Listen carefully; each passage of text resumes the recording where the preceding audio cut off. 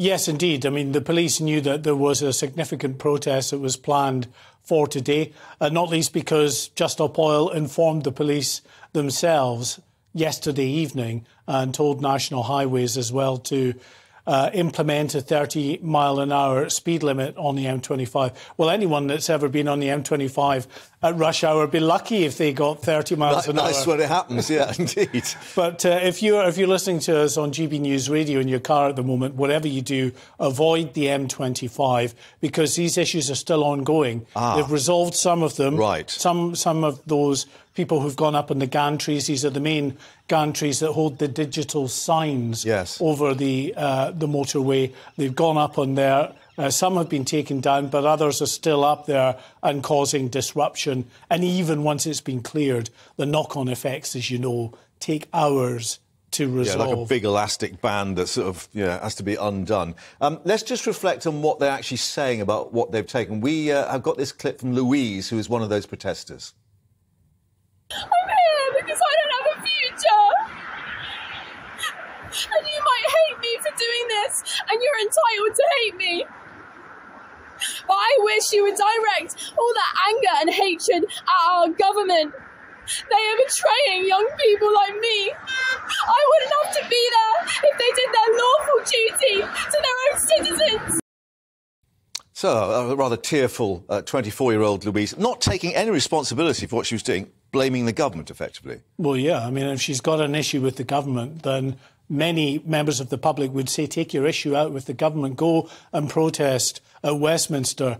Better still, take up activism, become a politician, enter the sphere yourself and try to make a change that way, rather than disrupting the ordinary life of individuals. What happens next? Because we remember this was a sort of campaign that Extinction Rebellion carried out at motorway junctions by sitting in the road. Yeah. There was High Court action against them.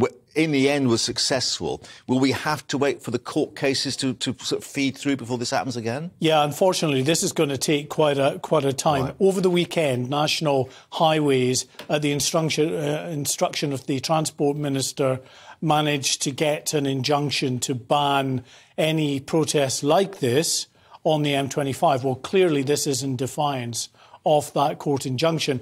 Now, the importance of a court injunction is that is not just a minor infraction. You are effectively, going against a court-imposed order. You can be held in contempt of court, yeah, absolutely. Which we know then, of course, Mark, can hold a prison term, an unlimited fine. Now, earlier in the year, we had the climate activist group Insulate Britain. They had many motorway protests like this. They got injunctions for them, but it actually took quite a few months before that was brought to an end, until you went to court and then the court proceedings got knocked on, people appealed, and then eventually some of those activists went to jail. By which time there's been a lot of other disruption. As you say, a lot of people will be listening to us on their car radios on GB News Radio. What is the estimate as to when this will be sorted out? Because clearly the police have physically got to get up to those gantries and get them down.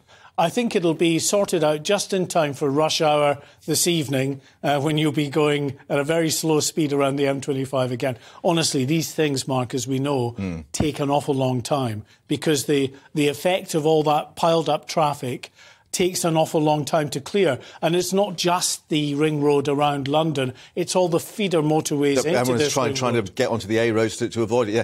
But, I mean, a lot of people think, how on earth have they managed to get up there? Surely these things are secure in some way to prevent members of the public sort of wandering up there. There will have to be some kind of access for maintenance crews to go up and to fix these signs that clearly suffer technical issues from time to time. But maybe this is something they'll look at, actually, about trying to make them a bit more secure, because clearly these people at multiple locations around the M25 were able to scale these gantries and cause the disruption they're causing.